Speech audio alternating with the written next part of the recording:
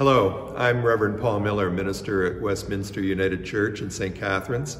I'm here in beautiful Silver Spire United Church to bring you this brief reflection for Wednesday of Holy Week. The clergy of the United Churches in St. Catharines and Thorold have created daily devotionals for Holy Week in 2023, and we're recording them in one another's sanctuaries. So I pray that this time of reflection and prayer will be a blessing to you as you journey with Jesus to the cross. Let us pray.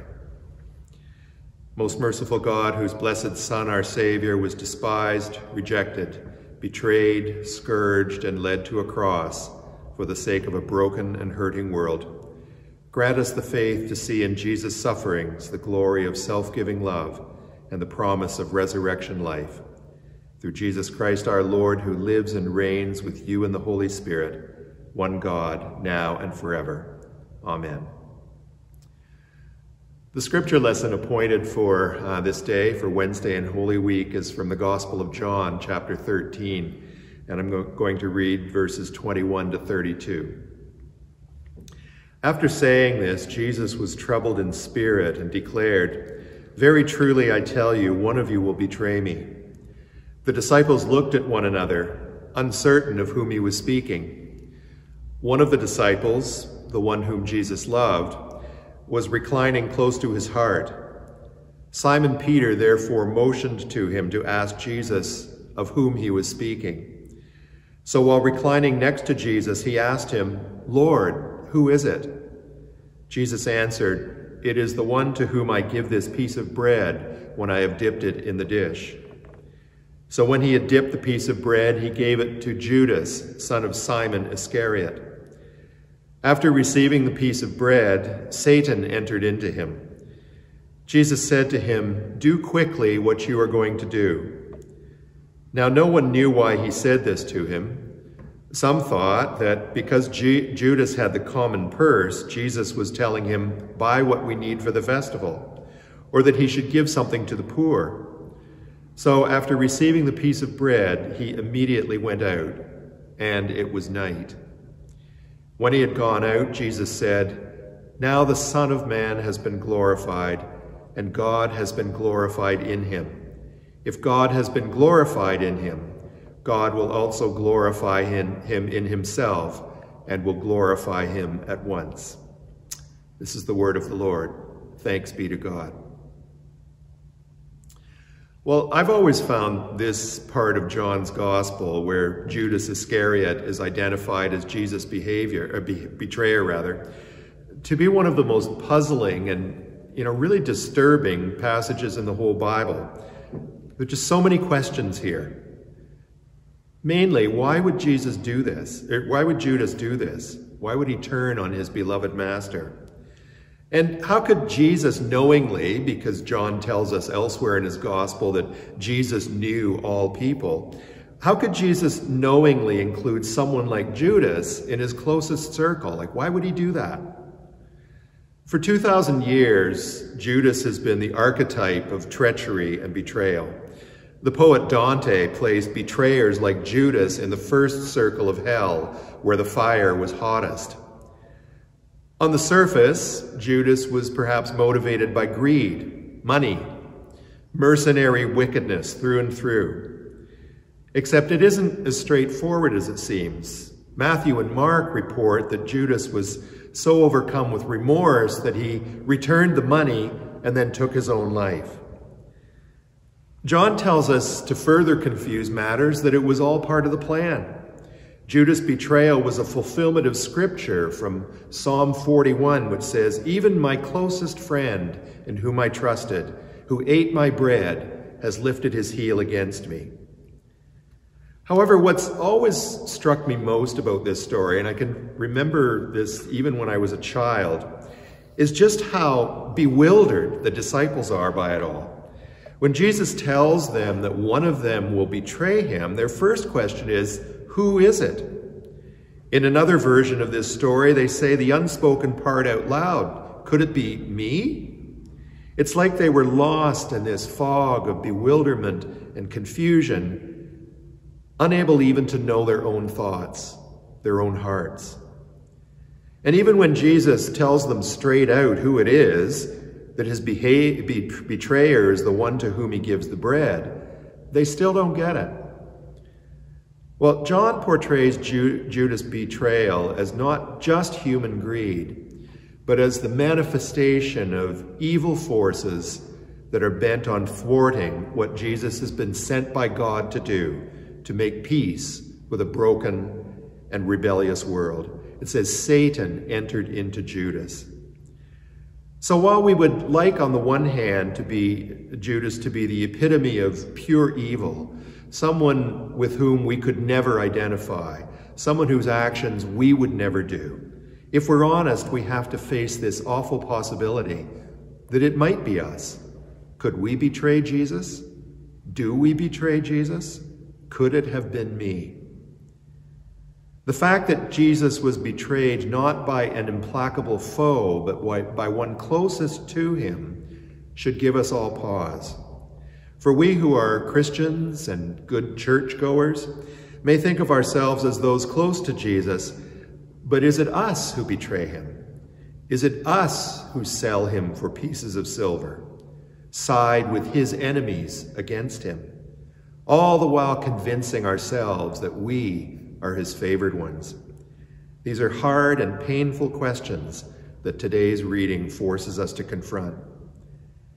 Unless we're willing to go to that dark place, however, I don't think we can really grasp the mystery and power of Holy Week. We'd like it to be someone else's doing, someone else's fault. We'd never be like them, but it could very easily be us.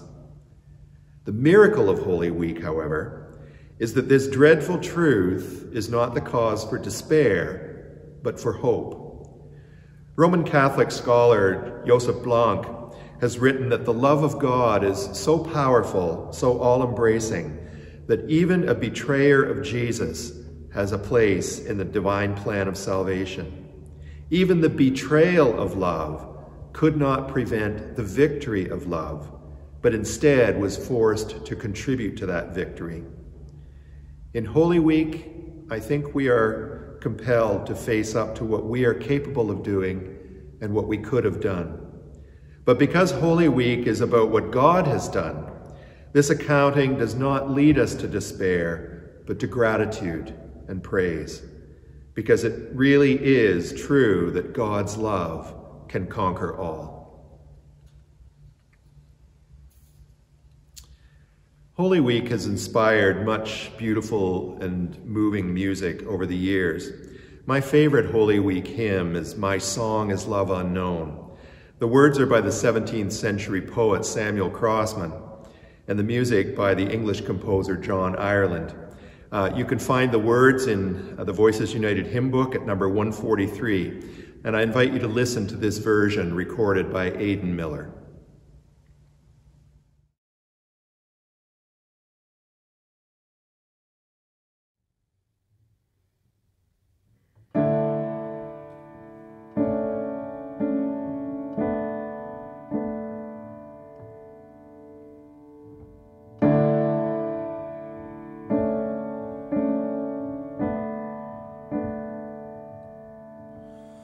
My song is love unknown, my Savior's love to me, love to the loveless, shown that they might lovely be. But who am I that for my sake my Lord should take fair flesh and die?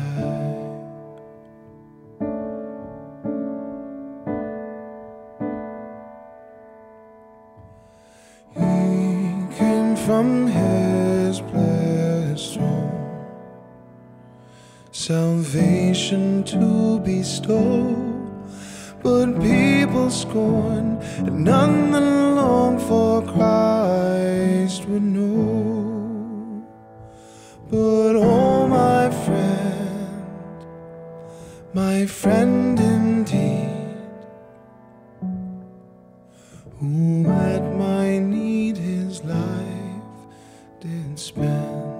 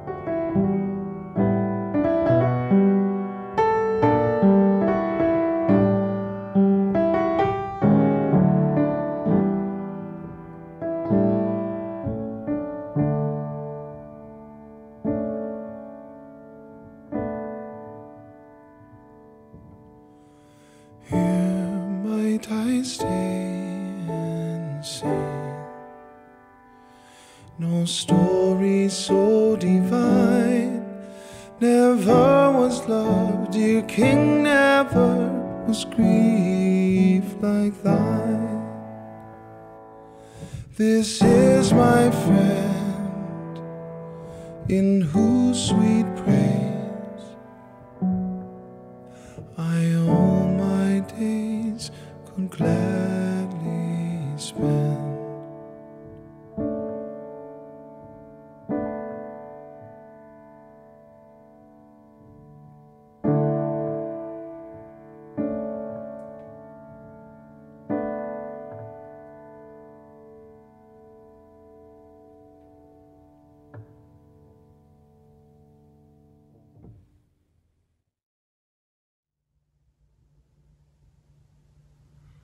And now may grace and peace be yours in abundance in the knowledge of God and of Jesus our Lord.